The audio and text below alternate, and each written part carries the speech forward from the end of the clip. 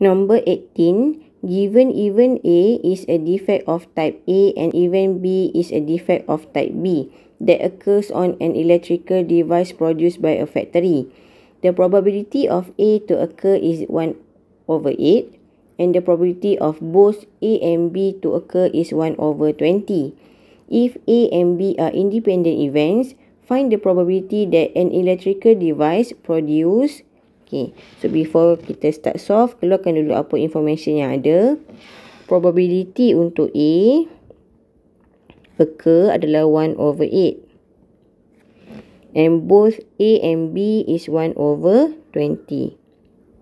A and B. So intersection 1/20. Dan dia bagi tahu dah A dengan B ni independent. So kita banyak tengok formula independent lah. Sebab dia dah bagi tahu siap-siap dah kat soalan.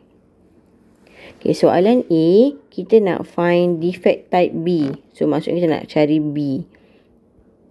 Okay, nak cari B, kita tak boleh gunakan PA sebab dalam PA tak ada PB.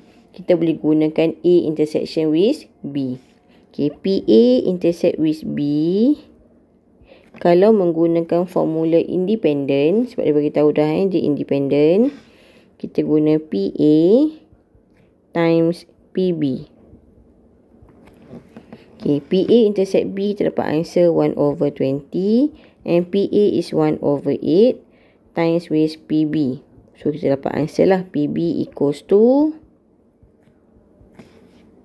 2/5. Okay, question B.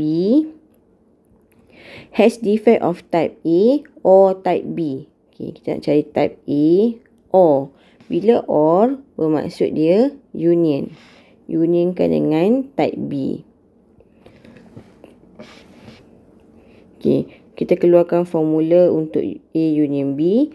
A union B tak ada formula khas untuk independent. So, kita gunakan yang basic dulu.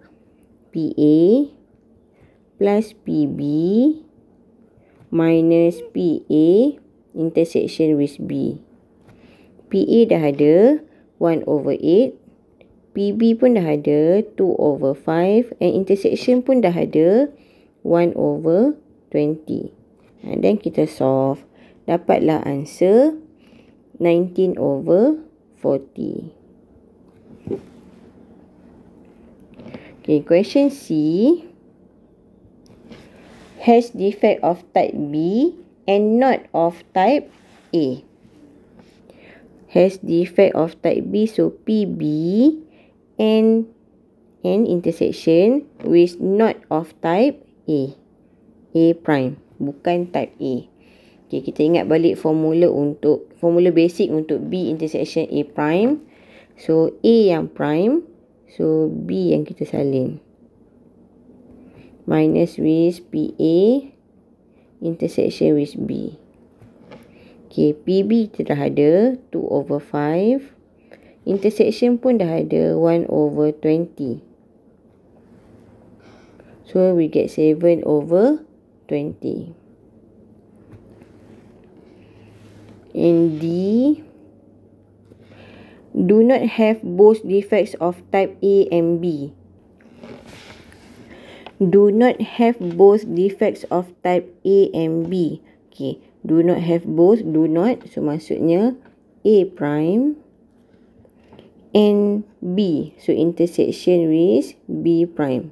Bukan A, bukan B. Do not have both. Dua-dua bukan. So kita boleh keluarkan prime kat luar. Bila keluarkan prime kat luar, sign akan berubah jadi union.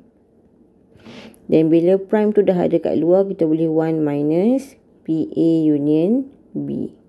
So A union B kita dah cari dah tadi, 19/40. Kita solve kan dapat 21/40. And last question E. Has defect of type B if it is known it has defect not of type A. Okay, soalan tanya type B dan dia dah bagi tahu not type A. So dia soalan palang lah, conditional.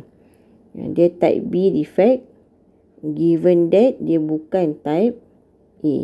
So kita keluarkan formula B intersection with A prime divide by A prime.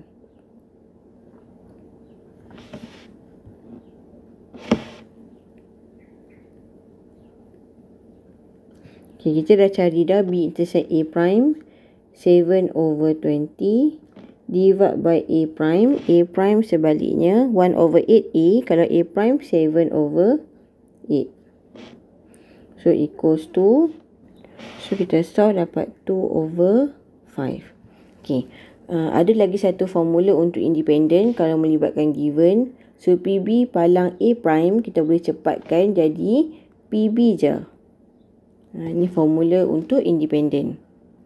Yang belakang tu kita abaikan, ambil yang depan je. So PB adalah 2/5. So samalah answer. So nak guna cara ni pun boleh, nak guna cara direct independent pun boleh. Okay, habis nombor 18.